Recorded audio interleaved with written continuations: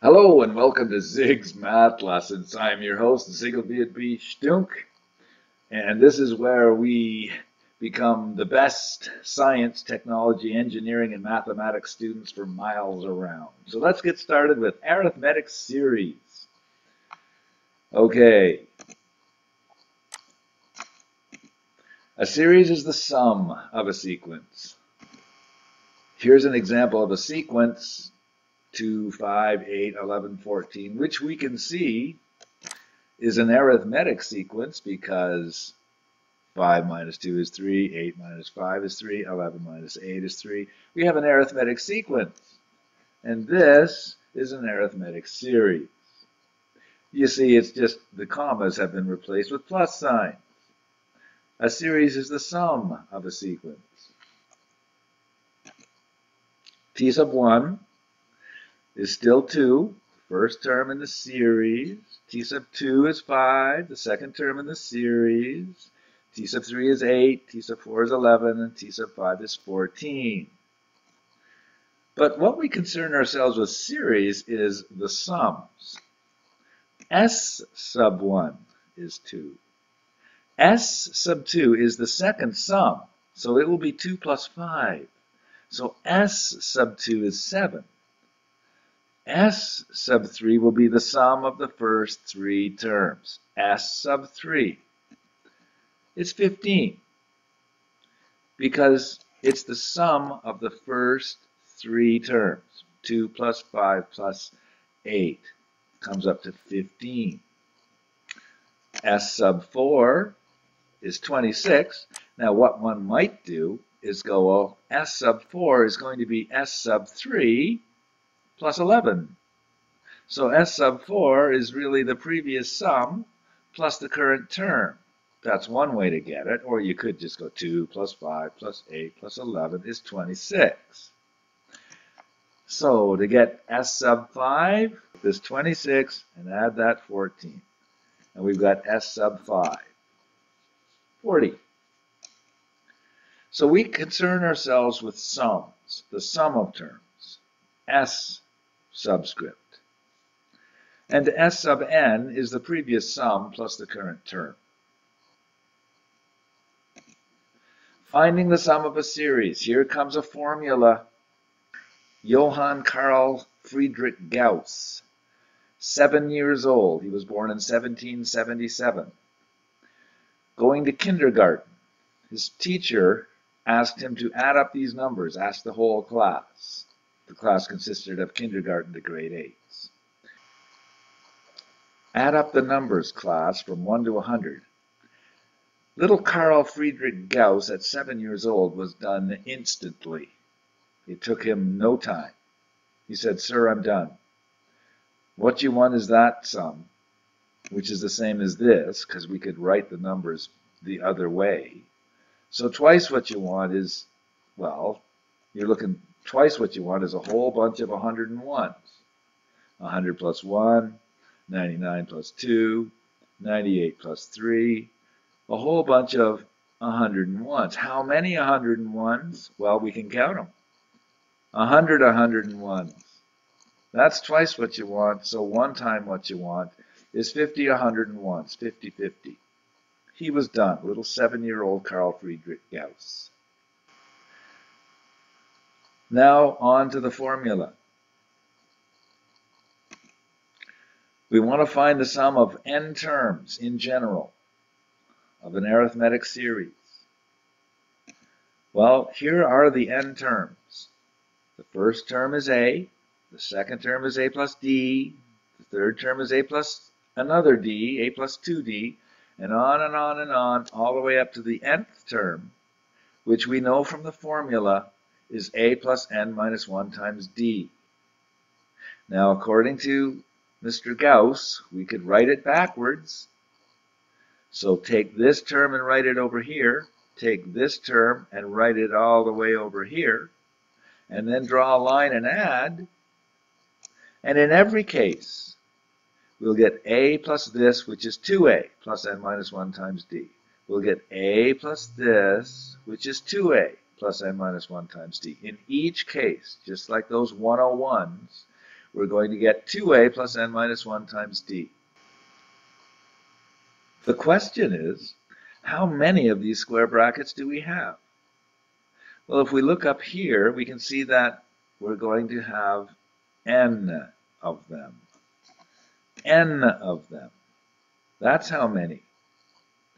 And so all we need to do now is divide through by 2, and we'll have our new formula. Here it is.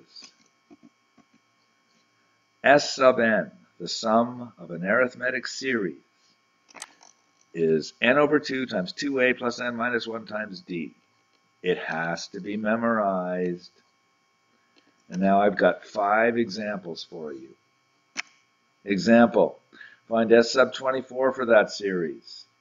Well, n will be 24, a will be 6, d is the result of subtracting backwards. There's our formula. Plug the numbers in and do the math.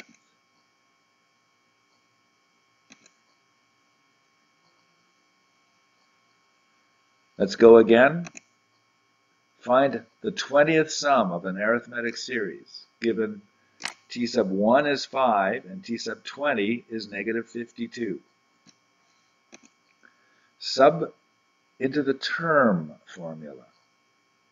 You see, the term formula steps up and plays a role in this as well. The term formula, which we know to be this, a plus n minus 1 times d. So we could take the minus 52, which we know to be t sub 20, and put it here. A, the first term, a, that's 5. 20 minus 1 is 19d. A little bit of math. Drag the 5, divide by 19, evaluate. D is negative 3. So the term formula has stepped up to the plate and given us D. Now we'll use the sum formula to find the sum of the series. That'll be easy to do because now we have D and we have A, the first term, and we know what N is because we want the 20th sum. So just plug all the numbers in and evaluate. 20 over 2, of course, is 10. 2 times 5 is 10. 20 minus 1 is 19 times minus 3. And there we have it. These two formulas for arithmetic sequences and series are like teammates. If the game was volleyball, this would be the setter, and this would be the spiker. This set up D, and this used D to give us the answer. Let's do 3 more examples. Oh, word problem. In an auditorium, the first row has 7 seats. The next, like that's right in front of the stage, the first row has 7 seats. The next row behind that's a little wider. It has 10 seats. Then the next row has 13 seats, and so on until the back row has 91 seats. How many seats in the auditorium? Well, this is the sum of all the seats, so it's the sum of an arithmetic series. Solution. You can't find the sum of the series if you don't know how many terms there is. This is always true. One can't find the sum of a series if you don't know the number of terms. So start with the term formula. There's our term formula. We know that A is 7, the first term. We can figure out easily that D is 3 because the second row has 10 seats and the first row has 7 seats. 10 minus 7 is 3. 13 minus 10 is 3. And we know the last term is 91. So T sub n is 91. So T sub n is 91. That 91 is going right there. And we'll plug them all in. Multiply out. Collect like terms. Drag the 4. Divide by 3. N equals 29. So this teammate has done its role, and now it's time for the other one to step up. The sum formula steps up, and everything can be subbed in. We know n, we know a, we know d. N is 29, so this number right here will be 28. And we have to evaluate expressions in math. Do the math on a calculator if necessary, but 98 divided by 2 is 49 times 29. 1421. There are 1,421 seats in the auditorium.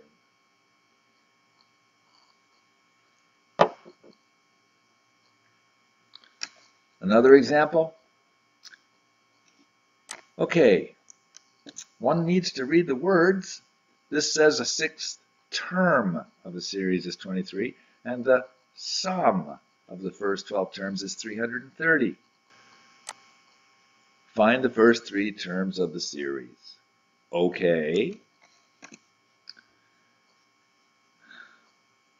First of all, when in doubt, use the term formula, especially since we know the sixth term is 23. N is 6, and the term is 23. So this t sub n is going to be 23 when this n is 6. That makes this 5, because 6 minus 1. Okay, that's as far as we can go. So let's draw a line and do the other side here.